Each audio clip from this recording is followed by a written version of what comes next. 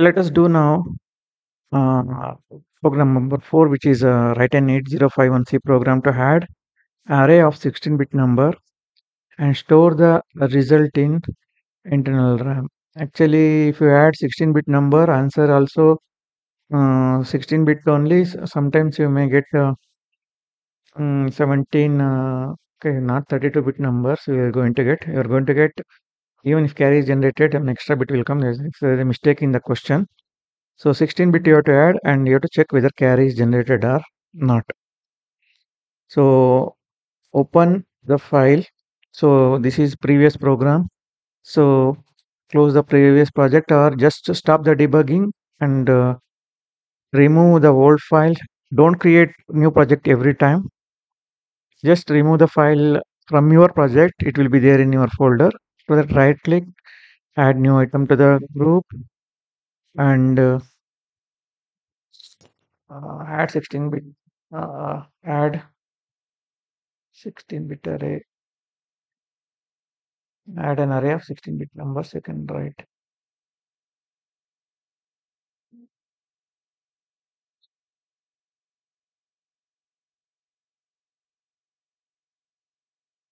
So after that, I will copy program into already executed all the programs. So I think it is adding addition of 8-bit only. So not 16-bit because 8051 basically it is a 8-bit microcontroller. So let us do not 16-bit. I think they copied the question from ARM something. So it should be, you should learn start from 8-bit. Okay, so change that question to add 8-bit binary array.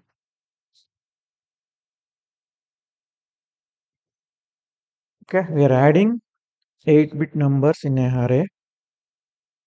So include register 51.h, include stdio.h. Okay, void main, unsigned int I, and if you want to declare one more as an int only, you can put comma and you can declare one more variable. Here you can write unsigned int I semicolon and one more next line unsigned int array. Instead of that, instead of two lines on the same line, you can put unsigned int I comma array of 5. This is square bracket you have to use. This is the name of the array. Array 5 indicates number of elements in array. So give random data. If you write hexadecimal, 0x you have to include. If you don't write, it will be considered as decimal. But while storing in the memory, these are converted into hexadecimal. So 10 will be converted into 0a, 20 converted into 1 4. Okay. So like that, 30, 40, 50 also converted into equivalent hexadecimal value. So we need to add this array of 5 8-bit numbers stored in an array. So since sum is actually 32-bit that given, so you can declare unsigned long sum initialized to 0. So we have to add number of array. If you put here 50, okay, 50 data you have to specify. Okay, only for simplification, I given only 5. You can write 10 and give 10 data. You write 50 and give enter 50 data. So unsigned long sum, because once you keep on adding, your answer may cross 255. So if you declare it as I think int is okay. If you declare as a char, it will cross that limit. I think for this number, you can declare int also, it will work because it is a 4-bit, 4 hexadecimal. Okay, 4 digit, that is 32-bit. Okay, 16-bit, 4 hexadecimal, 4 is a 16. 16-bit answer will come. If it is still, if the answer is still more, better you declare it as long.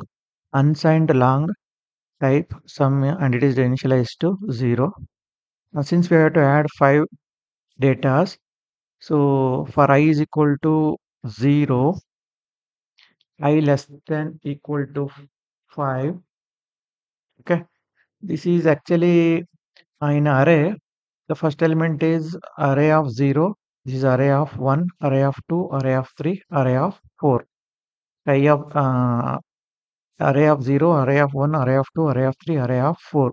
So 4 is sufficient. Once that 5 comes, okay, till I less than 5 means 4. Up to array of 4, it will execute. Once that value of I plus plus becomes 5, this condition fails and this will not execute this. Okay. Initially sum is equal to 0. Initial value of I is 0. If I less than 5, execute sum is equal to sum plus array. So sum plus is equal to array is also correct. And sum is equal to sum plus array is better always. You will not get any confusion. Sum is added with the initial value of sum is 0. Sum is added with the array of 0. Array of 0 is 10. And new value of this sum will be assigned to once again sum only. Initially assigned to 0. That will be replaced by addition of first number. Next increment of I place takes place 2. 2 is less than 5. Again I of 1. Initial value of I is 0, no? 0 plus I plus plus means 1. Now sum is added with array of 1. Again assigned to sum. Again I plus plus. Again if it is less than 5. Again add with sum plus array of 2. So like that it will keep on increasing up to I less than 4. This will execute. After that the answer will be passed to again here they have taken care of only P1, assuming that the sum of this all this actually less than 255. Okay, let us verify this now.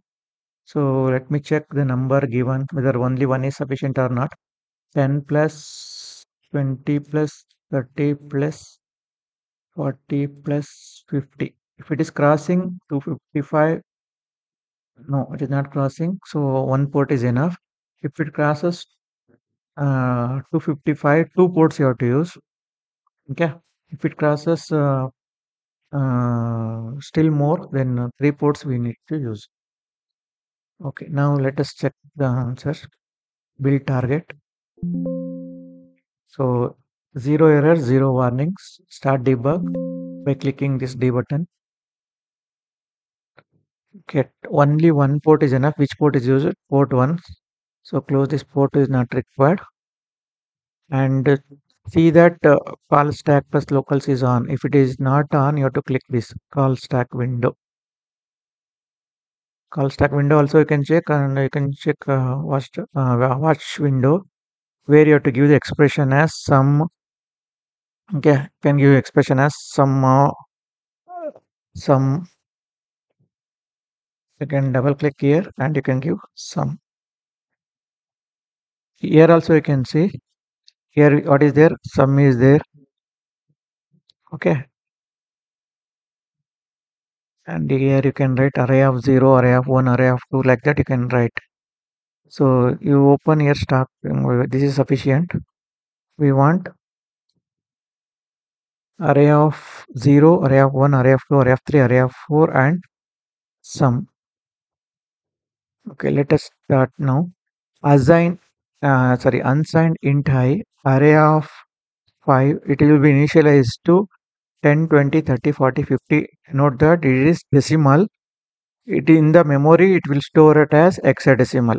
So if you want, you can write 0x20, 0x20, 0x30, 0x40, 0x50, so that same numbers will store here. So now we'll execute first step. See, A means 10, 20 means 14, 30 means 1e, 40 means 28, 50 means 32. So after that sum is initialized to 0, no change here. After that sum is equal to 0 plus sum of array of 0. So sum should be changed to 10. 10 means A. After that, after this close bracket, I plus plus will takes place.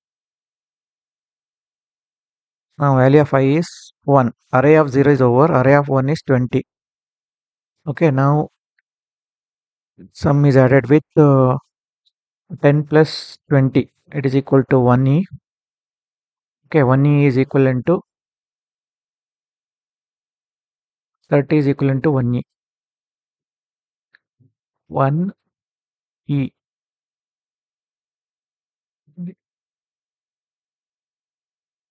1 E in hexadecimal is equal to decimal 30. We added 10 plus 20 now, so 1 E is coming here. Again, after this close bracket, I plus plus will takes place. Again, that increment value of I is less than 5. So again, it will add. Now its answer is 3C. Like that, it will continue. Once the I value is 5, now I is not equal to 5. 5 is not less than 5. So this condition fails. So it will come out of this for loop. Now sum is assigned to port 1. Port 1 will have the value of sum. So here you should get answer as 96. You can see the answer in hexadecimal. In hexadecimal.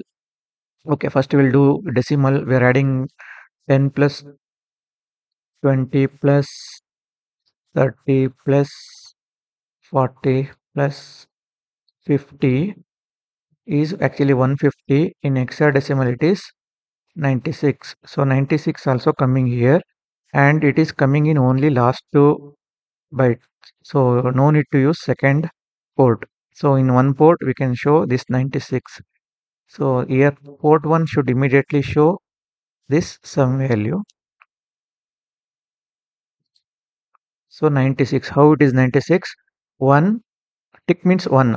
1 0 0 1 9. 1 0 0 1 is 9. 0 1 1 0. 0 1 1 0 is 6. So it is 96, and you can observe here x. X means hexadecimal. So hexadecimal 96 is equal to decimal 150, which is equal to 10 plus 20 plus 30 plus 40 plus 50. Okay. Similarly, if the take some 10, okay, like 10 values or 50 value, and give some 50 datas, and if sum crosses 255 value, then one more port you can use, like in the previous program how we did in the factorial. Here also sum and with 0 x ff00, right shift by 8 times and send it to another port P2. It will show the remaining bits here. Okay.